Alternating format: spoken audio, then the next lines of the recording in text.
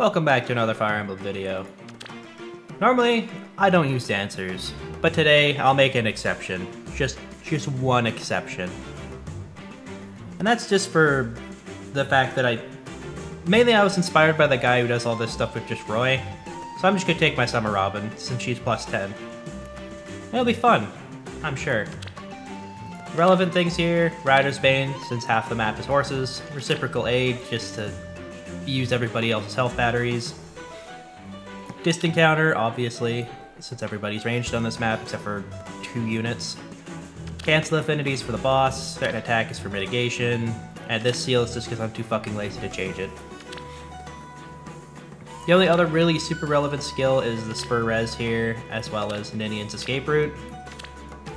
I don't even think the second dancer is necessary, honestly. She's just kind of there to look pretty. Now for a showstopper!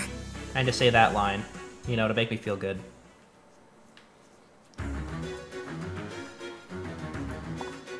You know, I find it really funny, actually, that Narcian on this map is actually a buffing unit. I feel like everybody else should be buffing him, because he's like a self-centered prick, but, you know. That's just like my personal opinion, you know?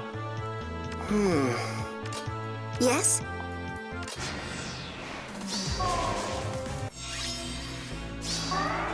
Where to? So we're just gonna see how this goes. You know what, I realized... Well, no, I can't. I was gonna say I might be able to, like, move her forward 2 squares, but something tells me that wouldn't be a good idea.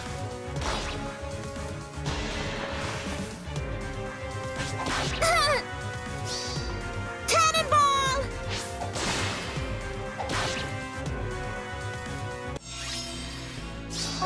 This first Reciprocal Aid isn't exactly ideal, but...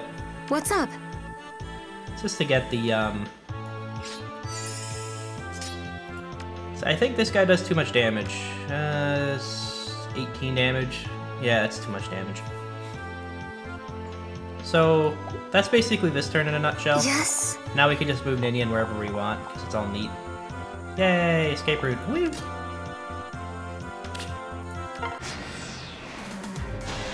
Yeah, 18. She would have died.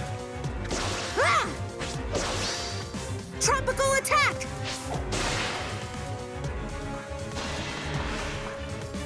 Unfortunately, the plus 3 HP wouldn't have helped. I don't think so, anyway.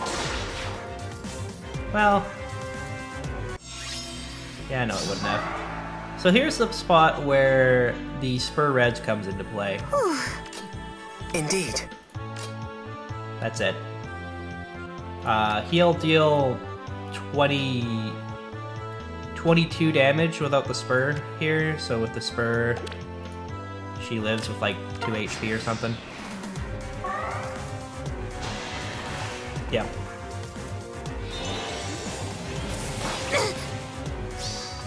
Cannonball!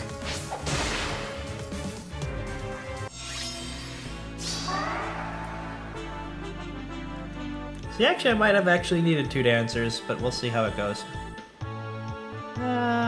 No, we only need 1. Where to? Ah! Of course. May the dance move you. Yeah, so the only reason you have... Yeah, the only reason for What's up? the dance is basically just to do that. What can I do? Understood.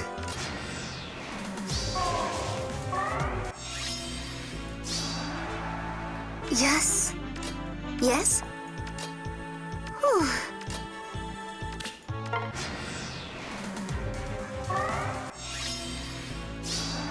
What's up?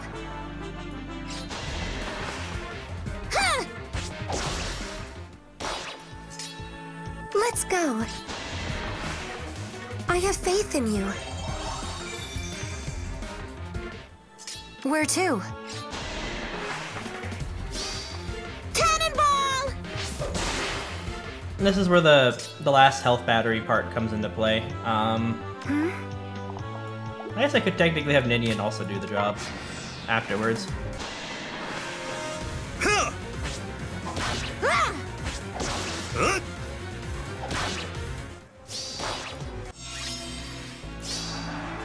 What's up? Yeah, so that's the funny part Yes? here. So we're gonna move her away. Funny part here is this is like literally. Grovel, worm! Tropical attack!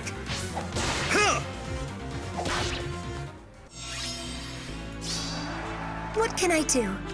Whew. It's literally like 150% bait here, so.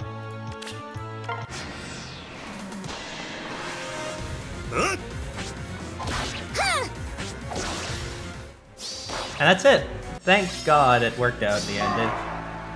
It's literally like you just let him attack because of Vengeance, making it so that initiating on him is always a bad idea because he'll just take a Gorillion damage, and since we're not running a healer, we can't just afford to take a Gorillion damage.